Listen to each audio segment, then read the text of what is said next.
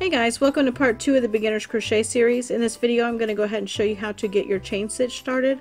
A chain stitch is used in basically all the crocheting blankets and dishcloths and stuff like that you're going to need. You're going to need to start with that chain stitch. So what I'm going to show you here is how to start with your slip knot on your hook. The way I like to hold my yarn, I wrap it around my pinky once, and then I go up the front of the other two fingers and then back behind my pointer finger, and that's how I hold it. And then right here, the knot of my slip knot, I'm going to hold between my middle finger and my thumb, and I kind of hold that in place while I'm working. So for the chain stitch, to start out, you're going to go ahead and have your hook. Now let's get the hook. I like to have the hook facing me, and then you're going to push down, wrap the yarn around that hook. Then you're going to turn your hook facing down. That's going to make it easier to pull through the loop at the end. That's a chain one. So again, you're going to have that hook facing you. You're going to push down, wrap the yarn around, and that's called a yarn over. You'll hear that word in crochet videos. And then you're going to pull through the loop. Again, you're going to have the hook facing you, pull down, pull through the loop. Crochet hook facing you, yarn over, pull through the hook loop, yarn over, through the loop, yarn over, pull through the loop, again, yarn over, pull through the loop, and you're going to keep going. And you want to try to get your chains and your stitches as even as possible. To practice getting the stitches even, for some people, you can do like I had my daughter and my niece do when they were learning to crochet. I had them make garland. It was around Christmas time, so they made garland for our Christmas tree. So that taught them how to get some nice even chain stitches. Again, you're going to put your hook facing you, push down, yarn over, put your hook down, pull through the loop. Now I have seen some people, they hold this hand still and they use this hand to wrap it around. To yarn over, they use this finger instead and pull through, and they go through.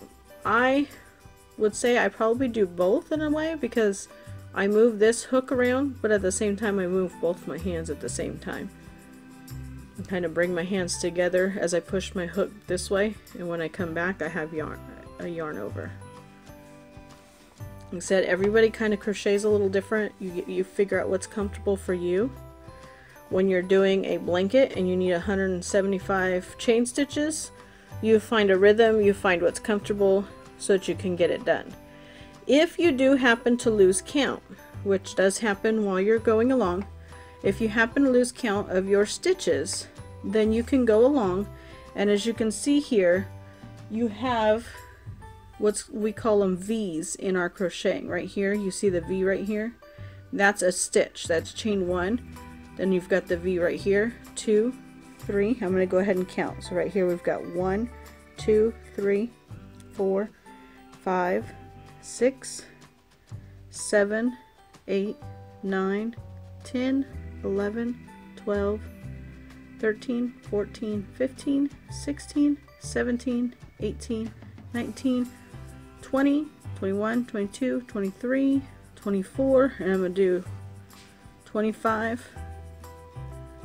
So there's my 25 starter chain stitches. If you're doing a large blanket, and this chain of simple 25 would be good for, say, if we're doing a dishcloth, or a little bit smaller if we're going to do a coaster. If you're doing a blanket and it calls for 100, 200, sometimes 300 chain stitches to start it with, it's very easy to lose count.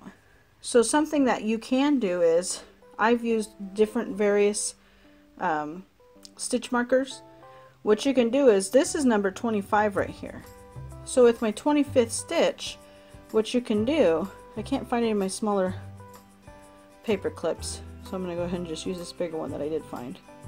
You go ahead and stick it in there. Now I know that's 25 stitches. So when I've got 200 stitches to do, I know I'm going to need 8 of these. Another way that I've done it, if I'm watching TV and I'm focusing on something else, or my daughter's home and I can't really focus because she's asking questions, or I need to stop and do something. That's where these stitch markers really come in handy when you're doing your starting chain. Because you can say, okay, I know I've done 25, or that can be a stopping point. Okay, I got 25, I'm going to put it down. I need to go make dinner. I'm going to come back and pick it up. Of course, you do more than 25 before you stop, but just as an example. So if you have any questions about the chain stitch, go ahead and leave those in the comments, and I'll be happy to get back with you and get your comments answered. If you go in the description, it'll show you a link to the blog post that goes along with this video if you haven't seen it already, and give you a little more description, and I'll let you know where I got my hooks and my supplies from. Have a good day.